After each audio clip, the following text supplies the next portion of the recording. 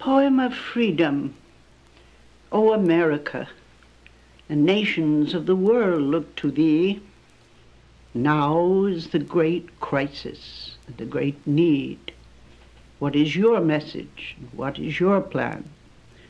As the world listens to your voice, shall it hear the voice of the good neighbor, the loyal friend, or shall it hear the stern or indifferent voice of another enemy without sympathy and without love?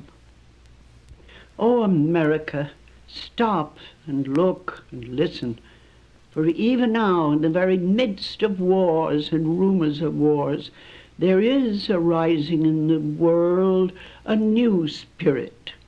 Men of understanding and vision and self-control are seeing the portents of a new day. Now is your chance that you may never have again, to take your stand for righteousness and peace, for freedom and order and unity. O America, even as the men of all nations are giving their lives on land and sea and in the air in worship of their Babylon, be thou prepared to give all that thou hast, that freedom may lighten the world.